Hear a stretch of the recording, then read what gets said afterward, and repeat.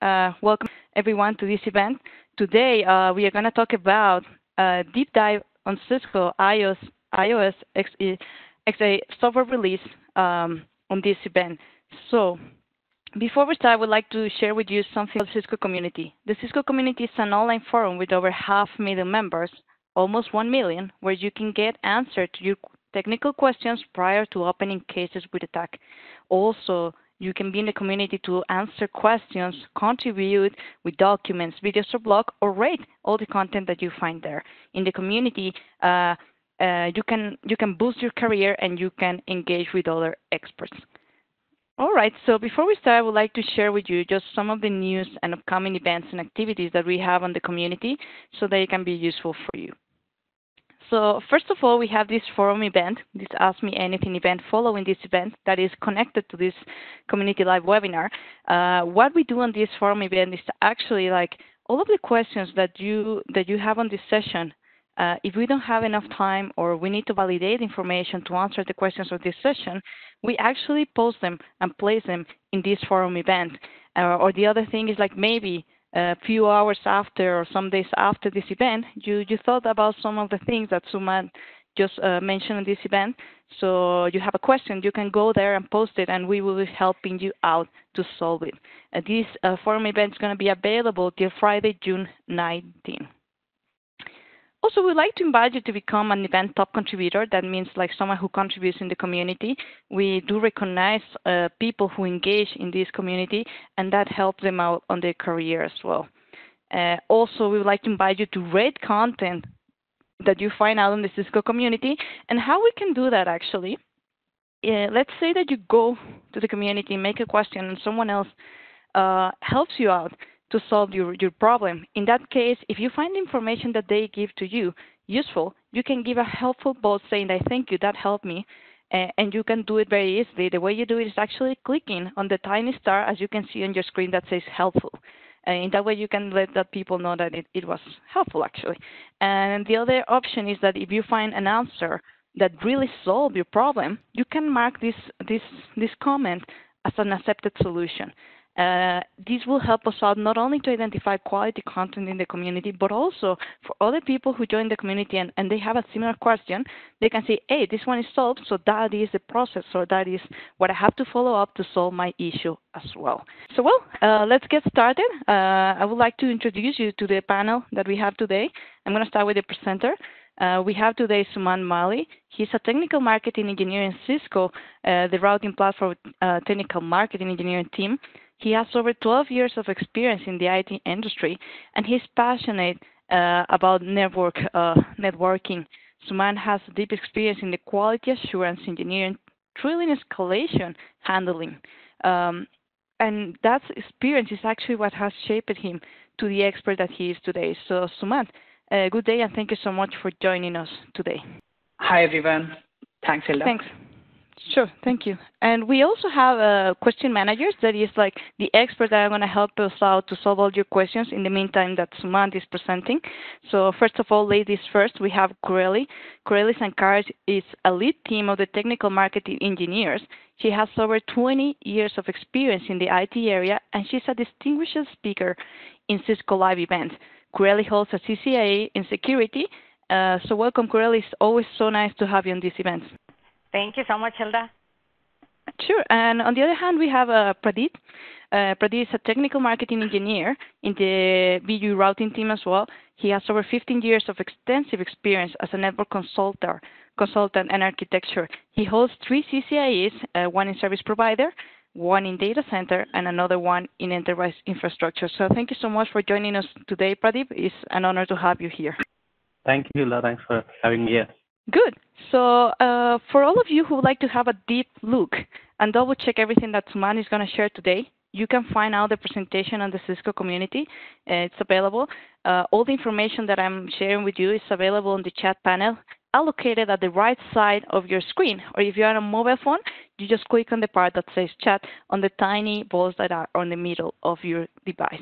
And well, finally, please, all the questions that you have, help us out to submit them in the Q&A panel. Once again, this is located on the right side of your screen, usually at the bottom. In your mobile phone or device phone, a mobile device phone that is available on the tiny spheres that you can see at the middle of your screen. That helps us out to cover the questions faster and easier. So if you have any other questions, like I have issues with my audio, my screen freeze, or things like that, please use the chat panel, or if you want to connect with us. So finally, let's get started. So what I'm going to do is I'm going to pass the microphone and the presenter's ball to Sumant. Please go ahead, and thank you so much for joining us today. Thank you. Let me share it from my screen. Hi, everyone. Good morning, good evening, and good afternoon from wherever you are joining this call today. I'm really thankful for joining today to learn something here from 17.2.1 routing release point of view. This slide here, I just wanted to have an icebreaker slide, and I was looking for one. This is something I found. I hope I will be able to break the ice with respect to 17.2.1 single image. We call single image for a specific reason. I would like you guys to take away the particular concept and the thought process and the capabilities that this 17.2.1 iOS X routing image brings in, which we released in April timeframe. With that ice breaking, let me just deep dive into the main topic today. So most of you might be aware or in the process of getting yourself well versed with the broad spectrum of iOS XE routing platforms, as well as the Viptela OS routing platforms that we offer as part of enterprise routing portfolio. All these devices, variety of them, starting from the smallest form factor till the largest ASR 1000 type of platforms, which can say start from 1 RU device till 13 RU platform portfolio. They are capable of today's demanding infrastructure which are needed for the cloud scale networks. The industry is moving towards higher traffic growth, and the internet is demanding higher capacity platforms sitting at your edge, sitting at your access point, sitting at the core of the network. And this enterprise routing platform portfolio that you see on the screen is catering most of those use cases.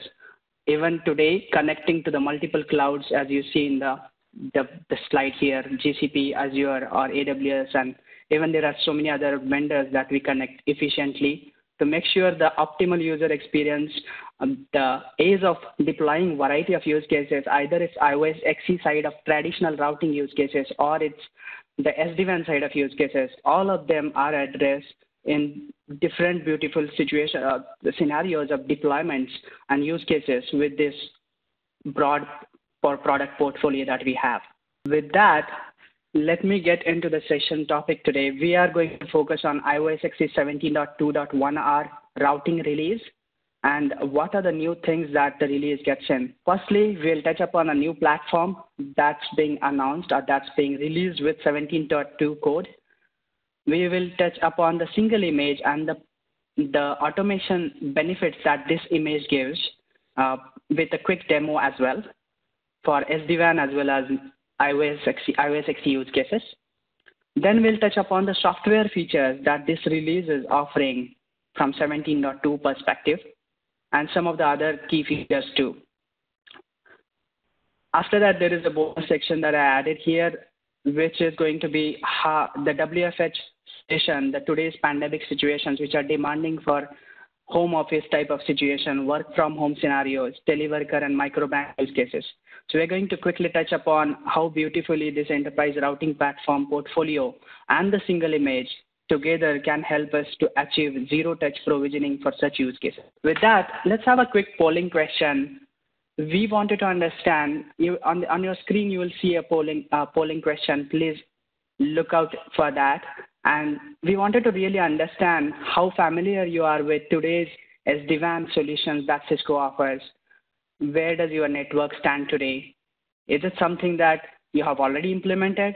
Is it something that you are considering? Or you are kind of thinking of it, but you need more details? Or is it something that you're not much interested? There is 30-second window remaining for you. Thank you. Yeah, it's interesting to see we have almost 20% people who are considering this, 22%, and then we do have 8% who have already implemented. That's great. And 12% are interested to know more about it. Yes, I assume that the session will help you understand some more benefits, especially the single image that's going to help in the SD-WAN context also as well. Thank you for answering the poll. Let's get ahead. Thank you. Yes, the new platforms. This is an exciting time whenever we launch a new platform for all of us at Cisco as well, because every new platform that we try to get into the market, we are having a thought process behind it. We are having a huge investment in terms of innovation, where how this platform, this new generation thing, device can help the networking industry to do things which are not done till now, or there are different ways of doing with respect to a platform aspect. So all that thought process, and that's why we get excited to really launch something or get something into the market. And what we have with 17.2.1 our image is a terminal server. You might be using it day in, day out while you are accessing devices. You might be using it. First thing that everybody who starts doing anything in the networking is getting onto a console of a device. Either it's a virtual entity or the physical device. We first try to get into the console. And these terminal server devices in our network deployments as well as the labs that we run, we use it extensively, right? So it's next generation terminal server C1100TG that we call as a short form. Let's see what it brings. We have two variants of it, ideally three, but just two to talk here from the slide point of view. The next slide will tell you what is the third variation. As you see here, this is a basic need most of the deployments, most of the lab scenarios where we are accessing the device, terminal server. We need async ports to connect to that console ports or auxiliary console ports that you will have on the network devices. This terminal server, the one in the top, helps us achieve 32 async ports as built-in interfaces capable in this 1RE form factor. And it also comes up with one more NIM module slot. So this 32-port terminal server helps you to get the built-in ports, which can be directly used for connecting to the consoles via the async cables. The one in the middle of this slide, the second box that you see, which also has Ethernet ports inbuilt. This comes with a switch module of 24 port, again built-in switch module, along with the 32 async port, and is quite capable of doing two tasks. One, to access the devices using console, and the second one, to use the management Ethernet type of connectivity functions, the TFTP operations that we do using management connectivity and things like that. All of that management port termination also is achieved within the same box, which acts as a terminal server and also acts as your management Ethernet connectivity port. So this actually, the second box I'm talking here, takes the terminal server to the next level, because ideally we used to have two different devices, one to connect to the terminals in terms of console connectivity using async ports, and we used to have a separate dedicated device like a switch or something to connect to the management Ethernet connectivity. With this 1100 terminal server, we call it as terminal gateway also, that's why the TG naming there, the C1100TG. With this inbuilt 24 port switch module, we are bringing in the togetherness of both things done, like the terminal connectivity as well as the management Ethernet connectivity within the same box.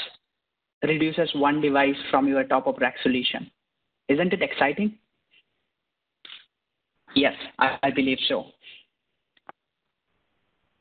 What comes extra and what comes added on top of what you see here from port connectivity point of view? It supports the secure tunnel connectivity. You in this cloud scale environments, you might want to have these terminal servers which are key endpoint to the devices. You might want to make sure that all the traffic goes in securely. Even if it's accessing console, even if it's management related activity, you want all that traffic also to be accessing securely through the place that you are sitting in from or trying to access it from. All that is possible with this extra support of IPsec, GRE, and DMVPN type of traditional VPN technologies in this particular platform. And The benefits that you also get is the LTE capable. LTE access is also on the roadmap. You can put a LTE NIM module in there, which you can just put in 4G or 5G SIM card, and you don't really need an uplink in the form of Ethernet. Just put access it via the LTE as a backup or as a primary going forward. This is a quick tabular representation of the hardware resources the next generation terminal server platform offer. So firstly, we discussed about 32 ports which are coming in built-in async ports, but you also can have an async NIM module inserted to get additional 16 ports into that via the NIM slot. The without switch module, the default one, the 1N32A, that comes with 2 GB RAM and 4 GB boot flash. The with built-in module, there are two variants, and this is the third variant that I was talking about. If you notice, the second column or the third column, so to say, has 1N24P32A naming convention, which stands for one NIM module, 24 switch ports, and 32 async ports. Let me just get the laser enabled so that you can see what I'm talking about. This is what I was hinting on. One NIM module, 24 Ethernet ports, built-in ports, and 30 async ports. The second platform naming convention just adds an X here. It says 1100 TGX, and then 1N24 port, 32 async port. The X is an indication that this comes with higher memory, like 8 GB memory variations, whereas the non-X module comes with 4 GB DRAM and default 4 GB flash variation. This memory provisioning has been done for special purposes, like somebody wants to do something, for example, an app hosting or some security related applications hosted on that part. So we are just keeping the flexibility of that future enablement in terms of what new use case might get developed. The hardware is capable of supporting that with the added memory resources. The important points to note: this architecture is based on the NIM ES2 architecture, wherein the NIM specific architecture that our existing SR portfolio offers. This switch uses third-party ASIC. NGIO Lite access is enabled for switch ports to be able to connect to the forwarding plane of the particular device. And the cable, async cables are standard async cables, where the PID also called as cab async 8. Yes, so with this introduction to our hardware offering as part of 17.2.1 iOS XE, let's get into the main topic of today's session, which is single image and plug and play solution that it comes along with. Are you wondering what exactly is single image? What is this? Is this a new name that Cisco wants to call to the iOS? Like say we had iOS, we had iOS XE after that. We do have iOS XR type of OS on core Cisco routing portfolio. Are you wondering, is single image a new thing, a new OS type? Okay, let me park that question a bit. As you know today, we do have enterprise routing portfolio, which is used for iOS XE use case, the traditional routing use cases, and also the iOS XE SD-WAN use cases. The iOS XE use cases are offered via universal K9 image, if you know the exact image type that it comes with. And for SD-WAN use cases, we offer them using UCM K9 image. With 17.2.1R, these two are going to get combined in one single entity. The code base for iOS XE use case and iOS XE SD-WAN use case is getting merged in the single form factor, single image, single binary, and that's why we just simply called it as single image of type universal K9. As you got a hint that both code bases are getting merged into single entity, that means we have to tweak the image operation into autonomous mode when we want to get the iOS specific use cases enabled on that particular device. And when you want to use the SD-WAN use cases, you have to get into the controller mode of operation for the same functionality in the SD-WAN mode now. So that's what single image is in a quick gist. Let's get into the more details. One important thing that you want to note is a fresh installation. That means a new router, and when it's installed with 17.2.1 image for the first time, it's going to come up in autonomous mode. That means first installation, fresh install of this device, no running configuration available on the platform, nothing. Fresh factory installation is always going to be autonomous mode, where it's ready for serving iOS XE use cases. When I have to get the device enabled for SD-WAN use case, we need to change the mode of operation from controller mode, from autonomous mode to the controller mode. Because controller mode is one which helps serve the iOS XE SD-WAN use cases. This can be achieved manually with a simple CLI in exec form. You do say controller-mode and question mark.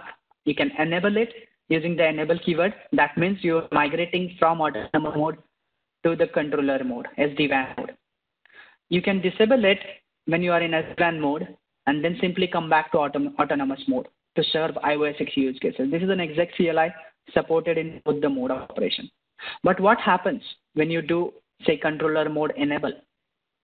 First thing, the device may prompt the user if there is any configuration previously there on the device in SD-WAN mode point of view.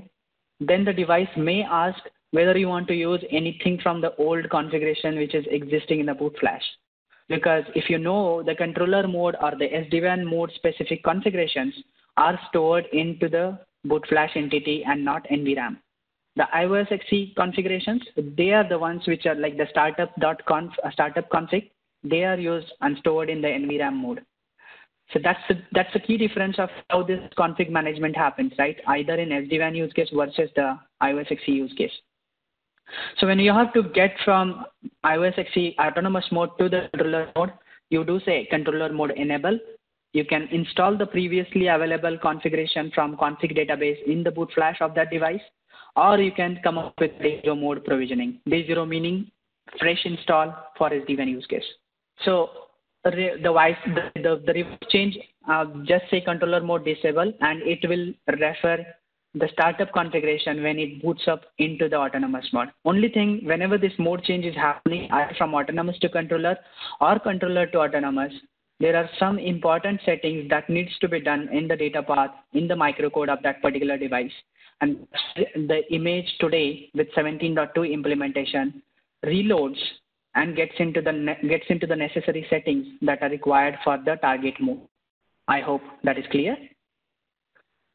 Let's now understand what is greenfield and brownfield image upgrade scenario. So what I'm talking is here is not a deployment scenario like greenfield deployment or brownfield deployment, but what I'm talking is from image upgrade point of view. So if I am installing 17.2.1R image in my existing deployment, either it's iOS XE or iOS XE SD-WAN, that would be my brownfield use case scenario, where I have previously provisioned the device for my iOS XE use case or SD-WAN use case, and I just want to upgrade to 17.2 code. That's brownfield. And what's going to happen in the brownfield? It's going to be a seamless upgrade for both modes. There is no disturbance to the existing configuration. All the configuration for iOS XE specific use case will get referred from the startup config. Device will come up directly into autonomous mode, and all startup config gets reprogrammed into the 17.2.1 variation of this image install. Same thing for iOS XE SD-WAN use case. Again, seamless upgrade, no disturbance to the existing configuration.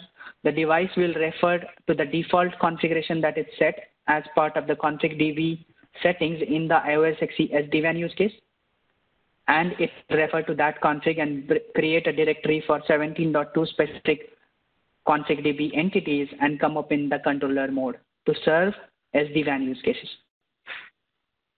So brownfield is going to be split for both use cases. Let's look at what's going to happen for greenfield image upgrade scenario in iOS use case.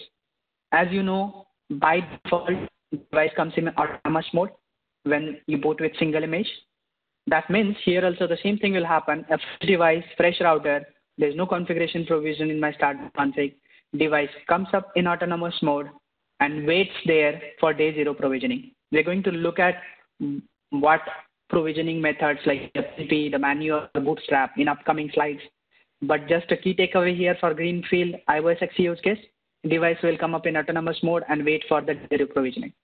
For the greenfield SD-WAN use case, this is where it's a little tricky. First, the default mode is autonomous mode. Then we have to educate the device either with the help of PnP, manual trigger of that CLI that we discussed in the last slide, or the bootstrap configuration or trigger to help the device understand that it needs to serve SD-WAN use case. This is a fresh device. Okay, you came up in autonomous mode by default, but now you have to actually serve SD-WAN use cases. So that's what we do with the help of this PnP, manual, or bootstrap-based trigger. We are going to look into detail of that. And as soon as that trigger happens, the code automatically detects it and gets into controller mode with a second reboot. That's where it's ready for day zero provisioning in SD-WAN mode now, either via PnP or manual or CLI way. Okay, so let's get into the details of what happens in case of downgrade, right? The downgrade for iOS XE use case, which is our traditional routing use case, from 17.2 code to anything older, either 17.1 code or 16.12 code, all of that is going to be seamless because in iOS XE mode, you just refer the config. Don't have to worry about configuration database in case like in SD-WAN case. You don't have to worry about warning that is there in SD-WAN use case. You just rely on NVRAM config and come up. So that's why there is no caveat, or though there is no point that we need to be attentive when we are downgrading from 17.2 to anything older in iOS XE use case.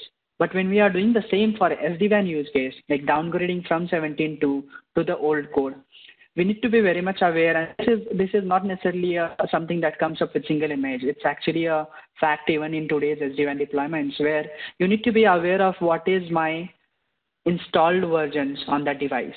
So if suppose I come upgrade from 16.12 code to 17.2 code to use a new feature and things like that, and eventually in future, if I want to roll back to 16.12 code, I need to make sure that I do not delete the old installed version.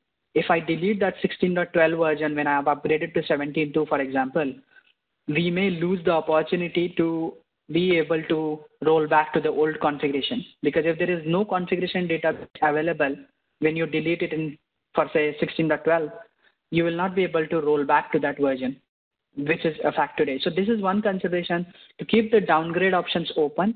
It is wise to really keep one last installed software version database available till we are fully good to go with the latest code of 17.2 or any further latest code. Yeah, so from SD-WAN point of view, yeah, now that every release version or whatever install code that you will be installing on the device will have a versioning that is going to be kept into the device because that specific release related configuration is stored in that boot flash access, not in the NVRAM, right, in the controller mode operations. So what we do here is we do have this install requirements based on the single image, wherein the minimum 700 MB space should be available for the first time conversion of autonomous mode to controller mode. So this 700 MB is like a minimum available because we might need it for creating those extra directories, for creating those directories to have the versioning specific configuration enabled and provisioned into the boot flash, because controller mode configurations are all going to be stored in boot flash. So that's minimum requirement for the first time install. When I have it already provisioned in controller mode and I keep changing, I install a new code or something, what I need is minimum 300 MB free space in boot flash just to accommodate the new directory that we may want to create for this new version of software that you're installing on the existing SD-WAN use case. So when we talk about this minimum requirement, it's just the boot flash that we're talking about. But space related understanding and the needs that we come when we talk about controller-based devices or the SD-WAN type of devices, that's where we want to limit the maximum 2 installations for support as such for every device. We do not want to really keep on installing multiple installations like say 16.12, 16.11, I do have 16.10, I want to keep everything, but that's unnecessarily wasting of the memory in the boot flash, which is vital resource for hardware. So we may want to really, at this moment, we are trying to maximize that installation for maximum 2. So apart from this minimum considerations, you do get notification in terms of what current mode the image is installed in. A simple show platform software device mode will tell you the operating mode of current installation. Either you are in controller mode or autonomous mode on that particular device. You also get a boot 5 op mode log, syslog message, which comes in the boot up sequence, which will tell you what the system is booting into, because all the settings which are essential for setting a microcode and things like that in the data path control plane for SD-WAN use case or iOS use case, everything is happening while the device is booting. So with the single image. So this syslog is also an important key indication what the device is booting into. We do have the show version, obviously with the basic command that we use to check anything from iOS installation point of view. This tells you where the device is booted in controller mode or autonomous mode as well. Okay, with that, let's see what's there with legacy bootstrap way of configuration. I'm sure that most of you will be aware of what bootstrap configuration is. Basically, the word bootstrap itself, as you see, right, you are doing something at the boot event of that particular device, right? It might be hinting on that. Let me add some more clarity. What we do here, we give a reference configuration file to the device from any associated resource repository, either it's USB, either it's boot flash, or something of that sort, which is accessible for the device or the iOS when the device is booting. And these files are usually kept in .cfg as a extension. So you see here the Cisco rtr.cfg, which is the file naming that we use for OSXE autonomous mode use case. Cisco SD-WAN cloud init.cfg or Cisco SD-WAN.cfg. These are the files, again having the extension as .cfg, but they are intended for bootstrap provisioning of SD-WAN use cases. So what exactly happens in this bootstrap provisioning is the .cfg file hosts the required configuration or the required details about that SD-WAN overlay specific entities like org name, vbond and all that. Those important details which are needed for the device to come up with a certain configuration, those are there present in this particular file. So for example, as simple as that, like say you can just copy your running configuration and put it in Cisco RT.cfg for iOS 6 use case, and that becomes a reference of what I need to provision the device with. As soon as the iOS boots up from Ramon and gets into the iOS XE level of booting, it tries to detect if I have any .cfg files listed in my USB, in my bootstrap, boot flash, to understand if it's boot with bootstrap configuration. That's how the bootstrap part comes in. So then if it detects any .cfg file, then it's going to, iOS is going to learn the configuration from that, learn the overlay specific configuration in case of SD-WAN use case from that, and do the full to in the further use case for that device. And the fact that most of our enterprise routing platforms offers a USB port built in for most of the cases. This enables us to have such bootstrap kind of configurations just placed in a text file for iOS 6 use cases in form of Cisco RTR.cfg and connect it to the front panel of the USB port of the router and turn on the router. While the image boots up, it detects that and can boot directly without you trying to access the console even. You don't even have to access console in such cases if the configuration is correct, right? So all these are the benefits of legacy bootstrap configuration, and we do carry forward all of those goodness with single image. It supports bootstrapping the device in autonomous mode as well as controller mode.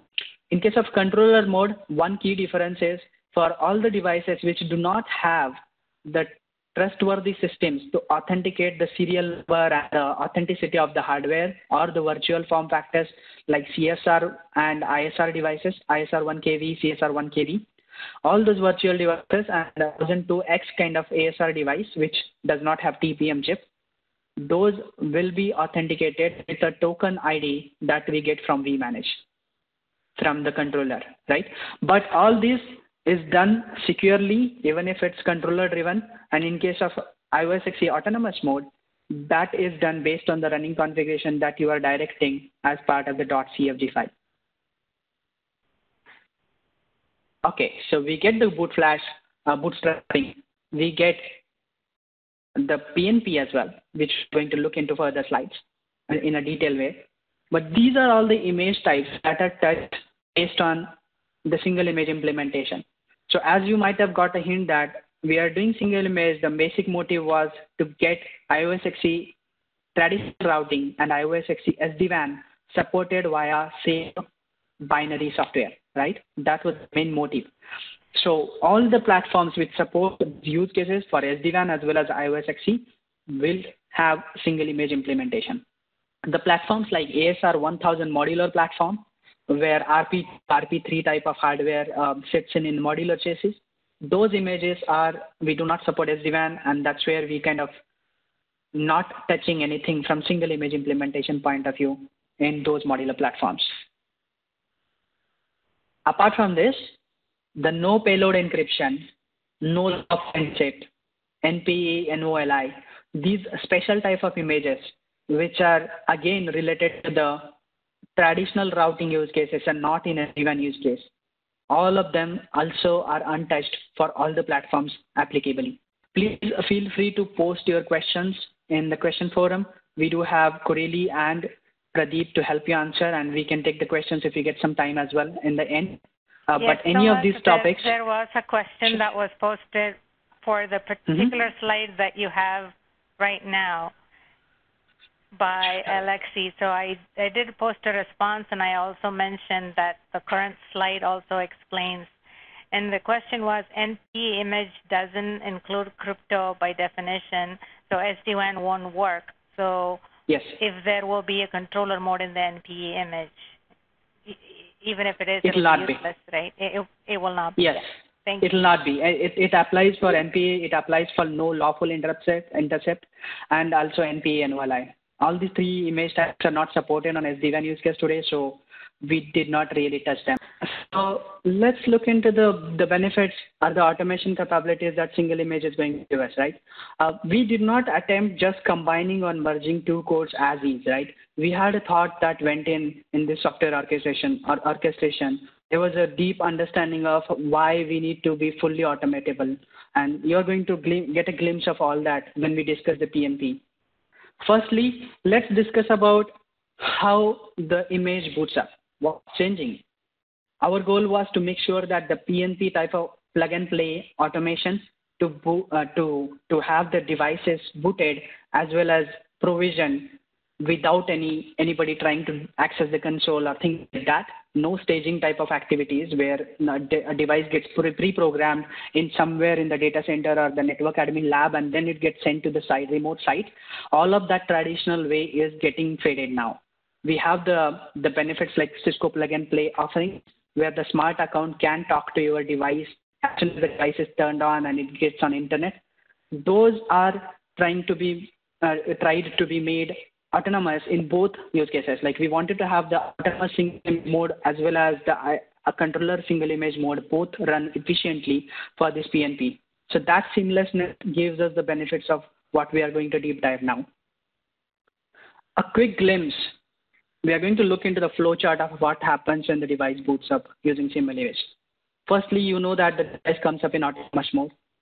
And there is a part of code that we call it as PnP agent, plug and play agent. That code starts.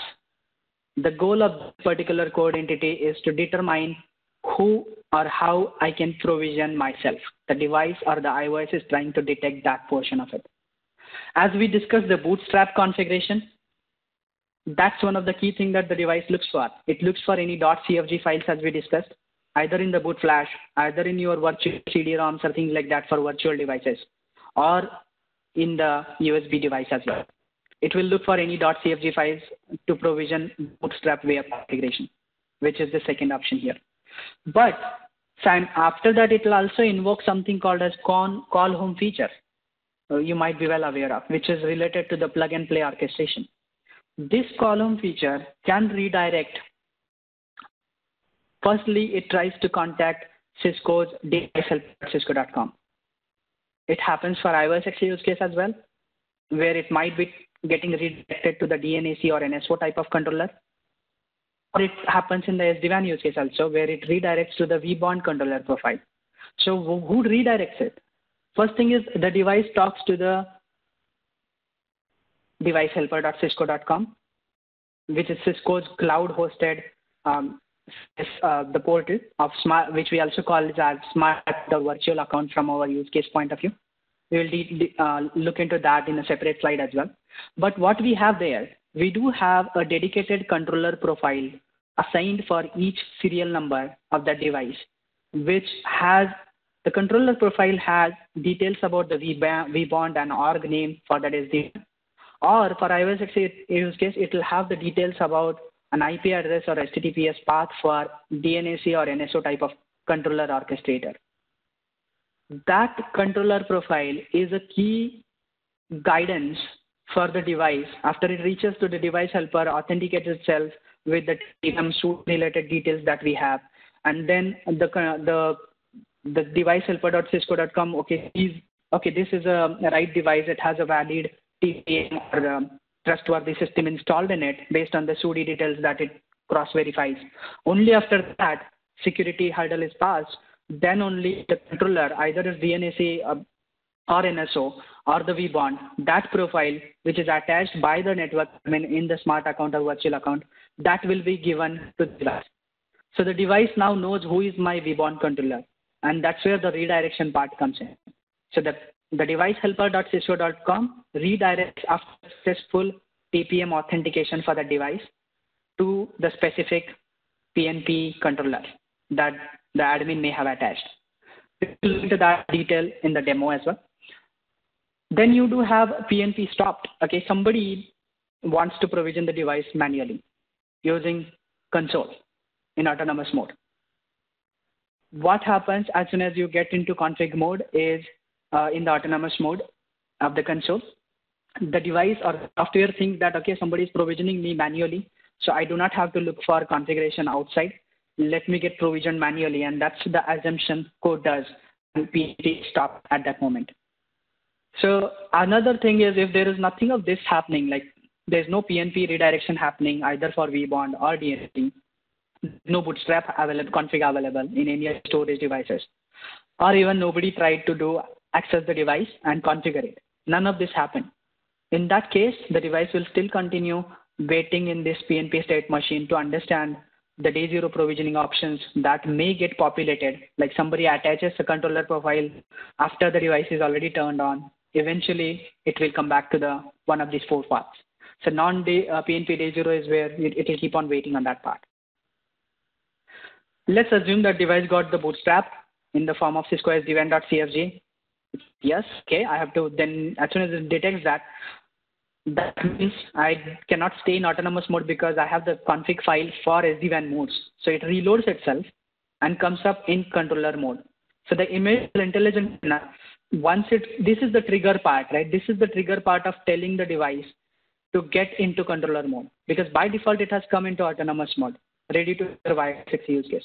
When we have to have SD-WAN use case to be served on that device, you just have to trigger it in the right way, either this way or by redirection from the right controller profile in the PnP portal. As soon as that redirection happens, it reloads, or if it finds a config file in SD-WAN mode, it reloads and comes up in controller mode. Similarly, for iOS XE use case, as we discussed, somebody configuring it manually via config wizard iOS CLI in autonomous mode, or somebody having a Cisco RTR.cfg type of file for bootstrap, or say, for example, redirects to the NSO happens successfully from Cisco smart account. All that can trigger to the autonomous mode, where it doesn't have to reload because it's already in autonomous mode. It continues to stay in autonomous mode and get provisioned as per guidance that it receives. So everything is made automatic. None of this process, apart from setting the right controller profile in the smart account and turning off the device, none of this really needs anybody to intervene and configure the device, or like you have to be in the console to get the image working. No, it's going to be very much synonymous in both modes, and this will help the today's demands for network automation from starting from provisioning and anything after that, you have it covered. Okay, I'm sure there is a lot of data being shared at this moment, but please be rest assured the next few slides will tell you, I'll reiterate some of these facts that we are discussing so that your concepts get clear in this. Yes, let's look at what happens from the ordering point of view. Like say we order the device in CCW, which is Cisco's ordering portal. The user or the customer service provider, whoever is purchasing the device, puts an order, selects, for example, 1,000 device per a particular portfolio, and then it has his own smart account login details that he specifies while ordering. Every customer has a smart account. If it's a service provider, they have a virtual account for every individual customer that they might be selling the device. Or if it's a partner that they might be selling the device to some other customers, end customers, they will have individual virtual accounts. The only thing that the user has to do while ordering is attach to the right smart account or the right virtual account while ordering that particular device. What happens after that? This correct attachment of the smart account, the backend automation, as soon as the device gets ready in the factory, it gets shipped by the Cisco's logistics team to the customer address. At that moment, we have the details about the serial number of device. We have the details about the TPM authentication, the SUDI details for that device. All of that gets populated automatically in the account or the virtual account the device has got.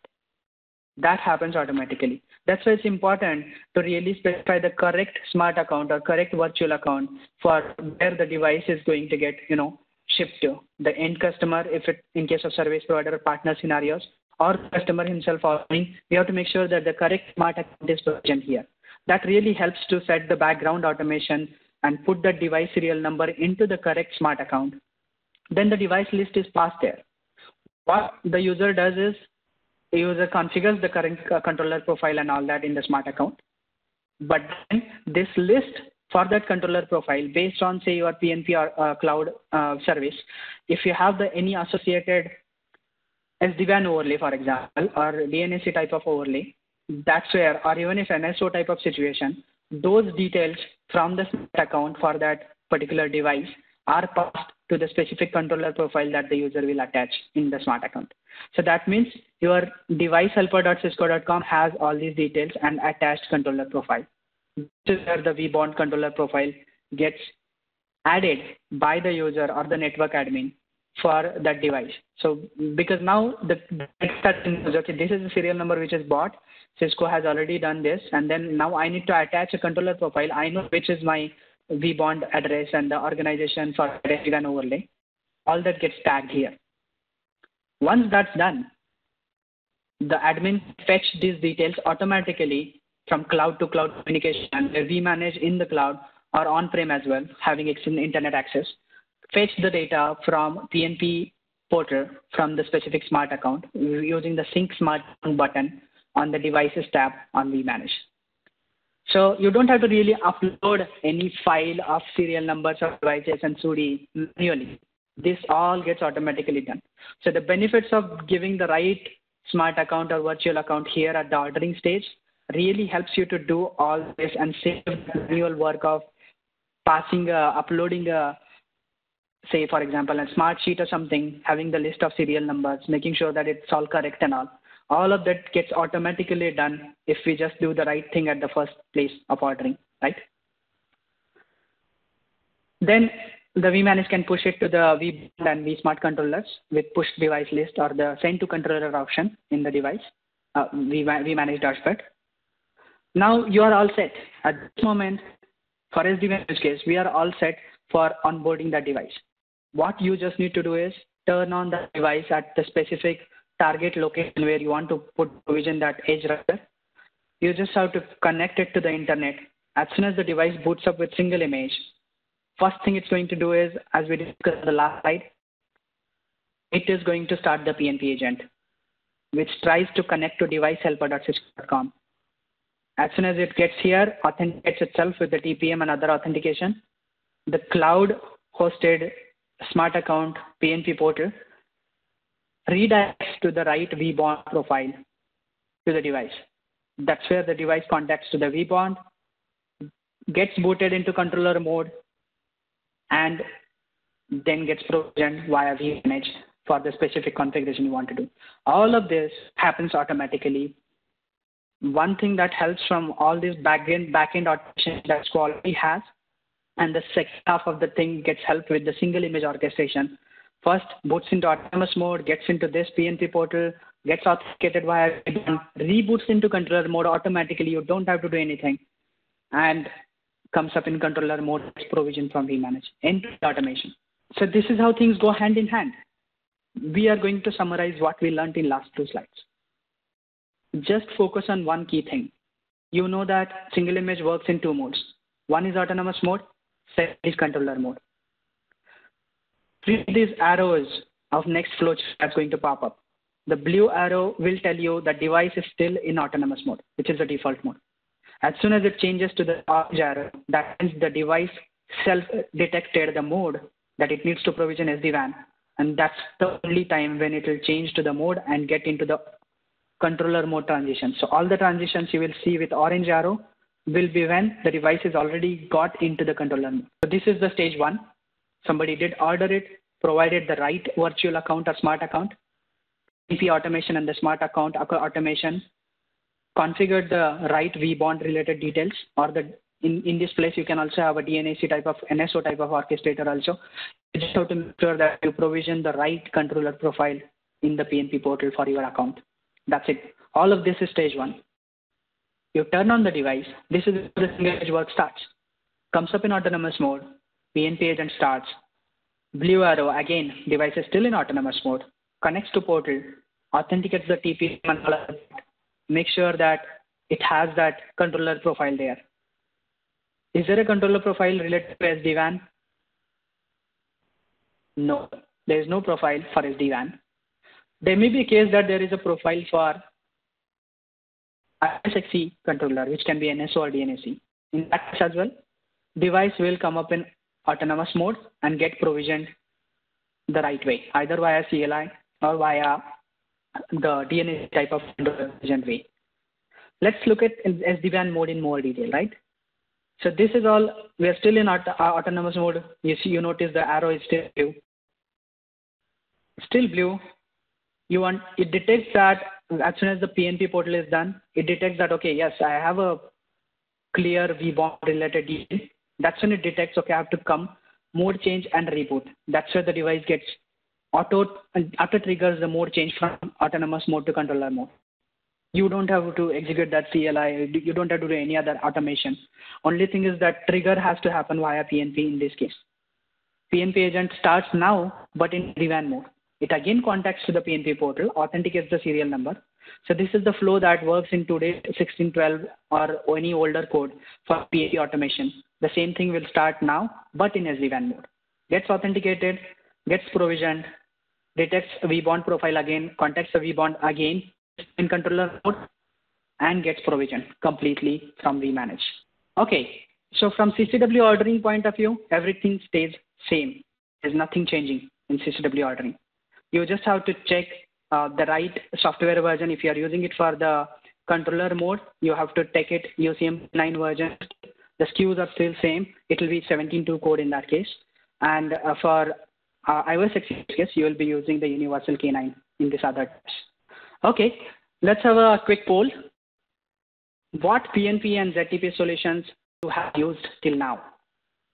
With Cisco vManage, with DNAC, with NSO type of network orchestrator, or bootstrap?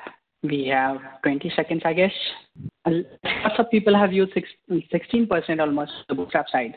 That's good to know. Once you see the demo for the PnP now, you are going to get more confident on how you can do the same thing using PnP ways. Let's look into that. Yeah, here it comes. So as we discussed, the user orders and corrects the adds to the controller profile. We are going to do a quick demo where you will see what PnP device can be provisioned in SD-WAN use case. So we are going to have this particular serial number. Just note the last digits, PWB, and the device is 721. That is an ISR that you see in the picture. It just has an LTE module, a single 4G LTE SIM, and it's sitting in one of our friend's house, Abhishek, who helped with the demo video. And we do have a serial number that you see here. So this is the serial number of the device, which we are going to attach a controller profile in the virtual account. Then we are going to get the smart account sync done from vManage, pre-provision the device, and then we are going to turn on the device using the LTE SIM. So basically, we are provisioning the device already in the vManage, and then the device gets turned on, gets contacted with the PnP portal, and gets provisioned. This is what we are going to see in the next slide. So here it starts. This is the software.cisco.com window where you can go and look into the PnP Connect portal as you see in the center there. Here you can add the devices that you want to add. Ideally, if the device is ordered using the correct vManage, correct virtual account of the smart account, you will see that the device list will be already populated here as soon as it gets from the factory. Otherwise, you can do this option where you add it manually either with the help of a CSV file. Here we are working with one device, so we are going to do it manually with one file. You add the device, put the exact product name, serial number, the 7 US that we saw on the slide. That's the serial number we are adding here, and the 1120X SR1K. This is an LTE capable ISR that we are adding. And we are selecting a controller profile, Viptela cloud hosted profile. This profile has all the detail for the vBond and vManage for the demo setup that we have. So as you noticed, we added the device. It will populate all the SUDI related details on its own. We say submit. Successfully added.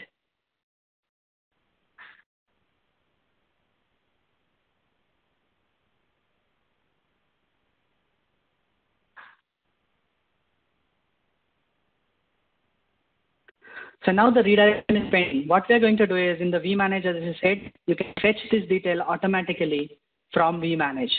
So this is our vManage for the device. There is no device added, as you might have noticed. WAN age list is 0. It's all right. We just have one vSmart, one vBond, no WAN age at this moment. Our end goal is to see a device getting added here automatically without we doing anything as configuring it or things like that. So everything is going to work via PnP orchestration for provisioning this new device. We go to the device list. There is no device here with I1121X as you see as of now. So there's no profile on that. We say sync to smart account. So this is where that automatic authentication happens. Your vManage dashboard will talk now to the PnP portal, the first tab where we added the device. It will get the device list sync. Happens pretty quickly. It's just one device at this moment. Sometimes it will take time if there is a huge list of devices getting populated, but not much time. Then we do send that details. As soon as we saw the device populated, we're sending it to the vBond, vManage, vBond and vSmart as well. Done. So now we are all ready from the controller's point of view. What we have to do is we have to attach this C1121X as you see the new device getting added. We have to attach the right template configuration for this device. And that's what we're going to do now. So you got the chassis number, everything is populated correctly.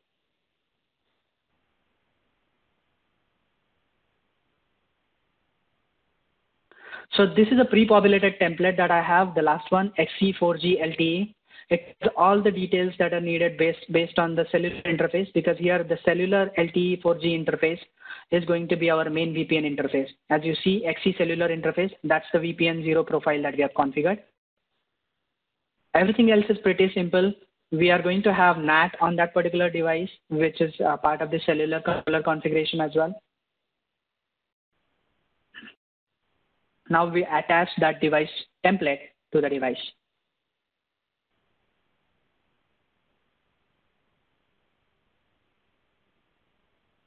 Okay, these are regular steps. Most of you who are familiar with vManage will be aware of this.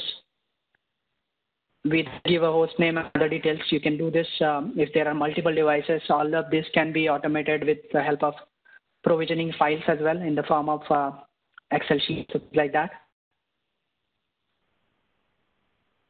Now we are pre-provisioning the device. At this moment, device is not yet on, right? As we discussed in the flow before this demo. So this is a configuration that's going to get pre-provisioned. It will stay in vManage. Only thing is, once the device contacts it, then it will get configured. So this is a quick way to verify it on the vManage on what configuration is going to go. So it says it's scheduled, right? That means it's getting provisioned. There is no active device at this moment, so it will stay scheduled. So it says it's contacted, right? That's when a sync smart account was executed and the redirection happened. So till now you see the devices are still getting on. At this moment, when I refresh it, the edge got provisioned. And how this happened is the same way where you see the control logs here on the device which was turned on. The router started booted with 17.2 image. Nothing you are doing manually because remember if you do try to configure something, it's booted in autonomous mode. If you configure something at this stage using accessing the console, device will think that you are willing to provision it manually. It will not do PnP after that. So you just have to keep it as is, let it get booted and provisioned completely. This is where the PnP discovery starts after the device is completely booted. The device contacts devicehelper.cisco.com. Then the mode change related aspect happens because you have a rebound profile. So you have to come up into controller mode now. All that happens. And you see that there is a reload requested to enable the controller mode. This all happens automatically. Nobody has to do it manually like initiating the controller mode change.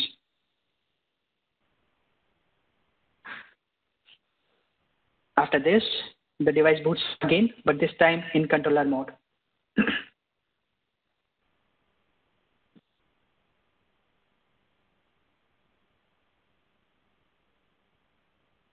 Okay, with the time that we have, I guess I may have to move faster. As you see, the device got booted successfully in controller mode. Let me halt this demo here because I guess the gist of the demo is done already to save on time. But the demo is inbuilt there. Have a look at it. So let's have a quick look at the feature summary. I believe you got a clear understanding of what single image is, what are the benefits in terms of automation going to get and all. But also this is a list of quick features that are also coming as part of 17.2.1R. We do have a variety of them in VPN technology, security, voice, layer 2. Let's have a look at it one by one, and the supported platforms are listed as well. So MPLS P-node support, prior to 17.2, DMVPN spokes were not able to, could only act as a CE or PE device on the overlay. The MPLS P-node was limited to the spoke or hub topology only. The multi-tenant, because of this, the multi-tenant and the MSP type of deployments with the full-fledged MPLS S3 VPN network behind the spoke could only be used in hub and spoke and on spoke topology.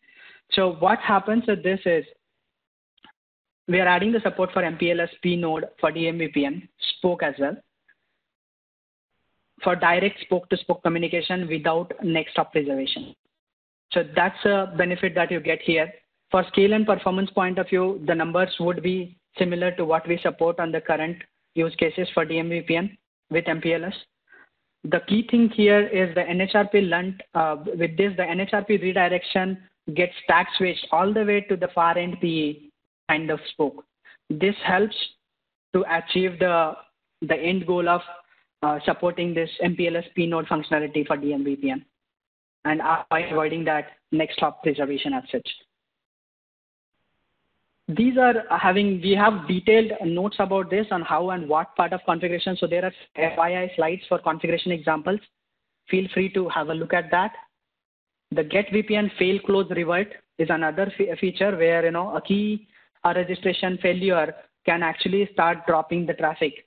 We are adding the fail close revert keyword, which will help user to also operate in fail close mode or also fail open policy mode when there is a key registration failing with the server. In that case, the device will fall back to the old local policy if it is configured. If there is no local policy configured and the group member, it will operate in open mode.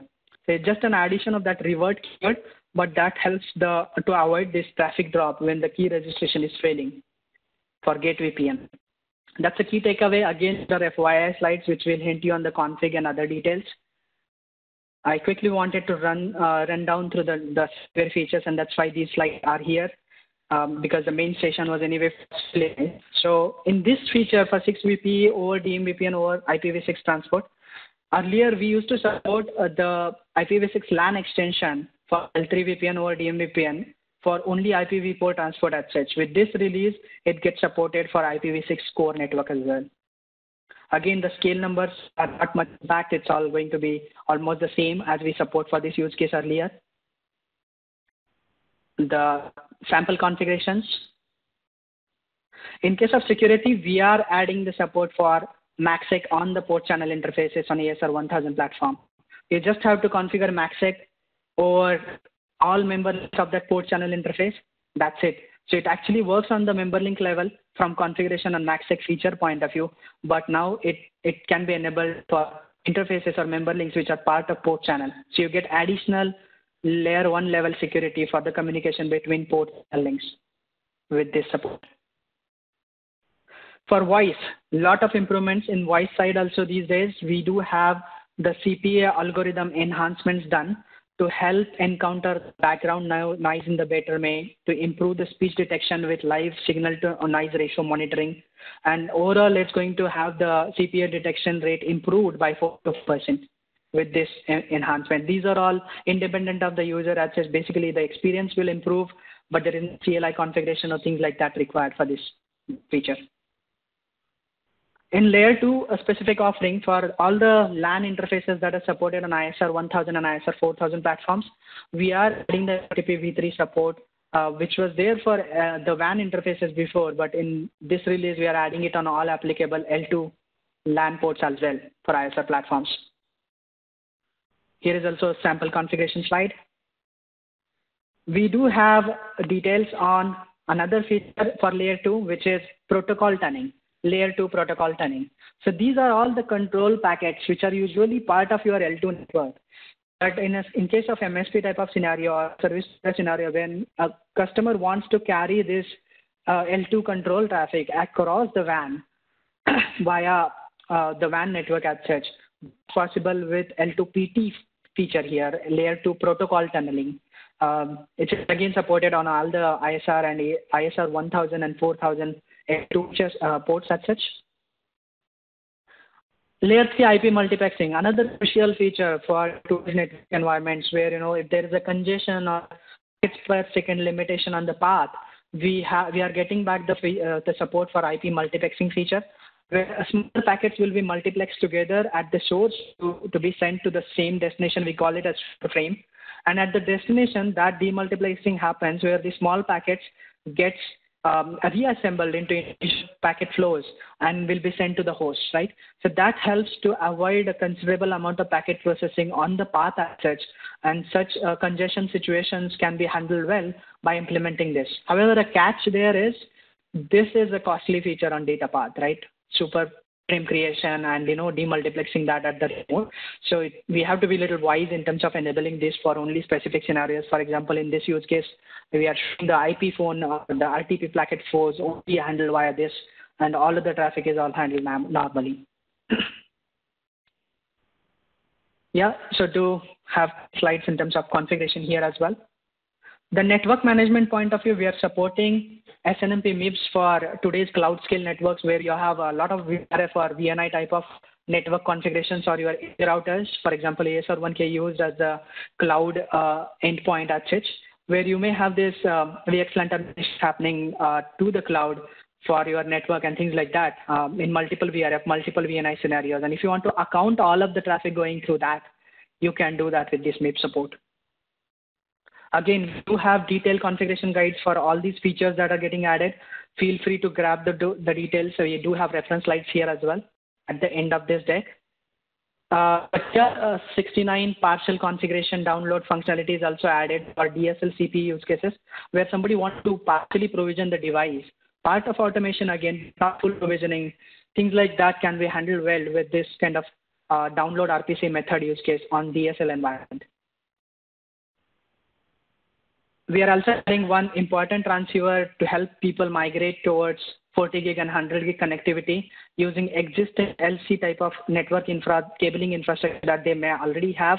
This QSFP module can work in both 40 gig as well as 100 gig mode and can help serve on the existing LC type of connectors, MMF type of cables, just by replacing the end port modules. It's supported on ASR 1000 EPAs and the 40 gig interfaces and 100 gig interfaces. A quick look at other features.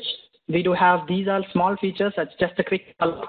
We are supporting Cube on ISR 4461 starting this release, 1721R. ISR 1000 gets a reset button functionality. The front panel reset function can help you direct the device to golden config file. There can be a file named as golden.cfg on your boot flash, which can be your type of configuration. And if you lose the configuration or password or things like that, just pressing this reset button can help you boot the device with the golden config. Then we are adding some enhanced BIOS level protections as well to improve the security at the boot level. We are also adding Cisco SSL 7.1 support, basically OpenSSL 111C supported from this release. We have detailed slides, again, lot of documentation on cisco.com. Notes are available. Feel free to look into it and we will be able to answer the questions as well. With that, a quick poll again. Which solution would be most ideal for your enterprise? PnP using Cisco vManage, ZTP using Cisco DNAC, ZTP using Cisco Network Services Orchestrator, or Bootstrap. Hilda, the poll started. I don't see that yet. It's quite exciting that this automation capability is inbuilt in the iOS as well as the cloud infrastructure that we have from vManage or the network services orchestration or DNAC type of controllers. And on the other side, the Cisco smart account or virtual account related cloud portals, which help you to maneuver both starting from ordering till the provisioning of that device and going forward, right? So it's interesting that the provisioning is getting completely automated now, and it will go to the next stages as we evolve. Nice.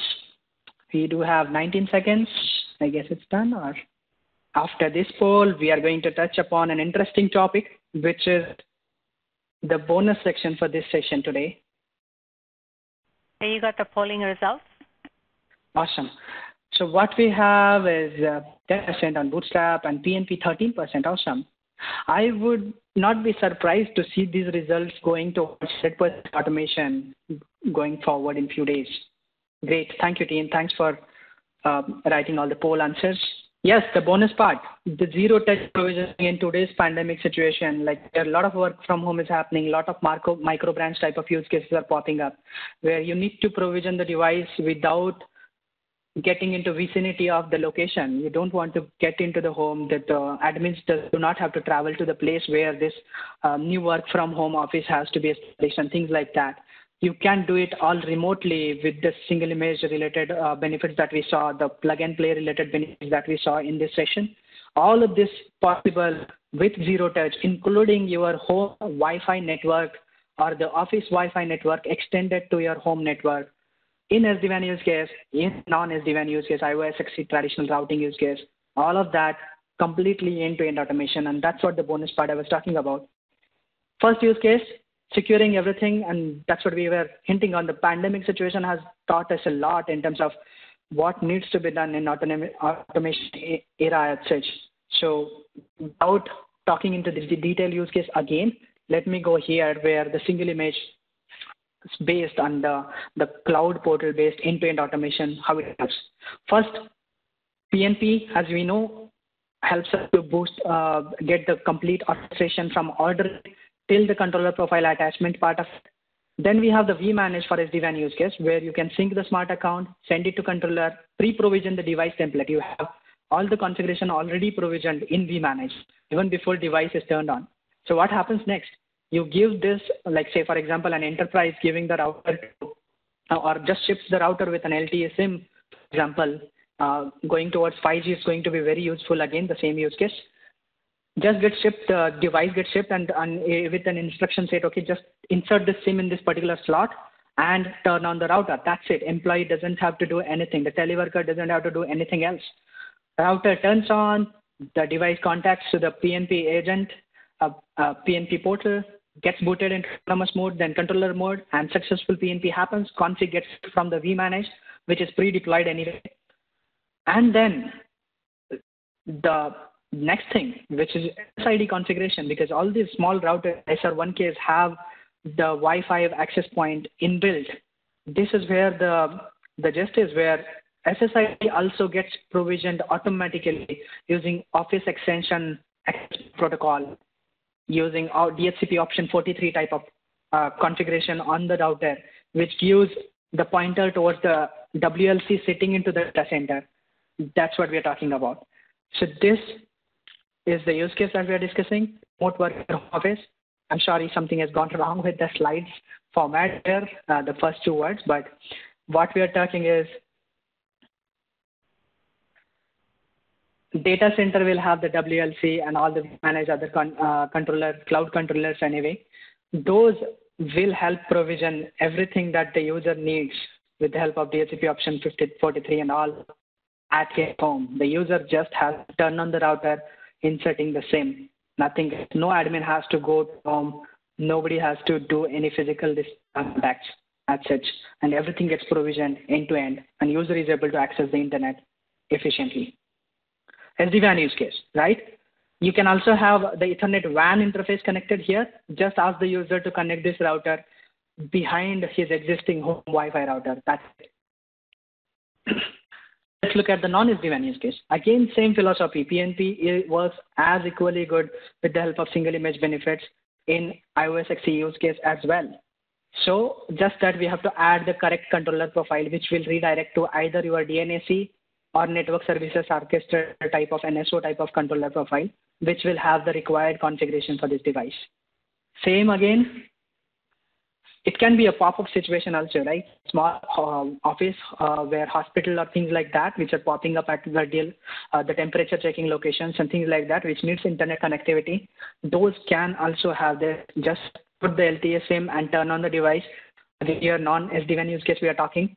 The legacy way of using it via VPN technologies, still possible. In this case also, the WLC can help with option 43 to automate end-to-end, like your office Wi-Fi network gets extended to your home as is from the WLC sitting in the enterprise domain. And last but not the least, the old beautiful bootstrap with booting the device. Just have the configuration in Cisco RTR.cfg type of config file and insert the USB into the device and ask the user to turn on the router. That's it, nothing else. Everything else happens with the help of LTE communication or the WAN connectivity that the user may have got at home and gets provisioned and connected to the data center of that enterprise. With the help of small USB, that's it.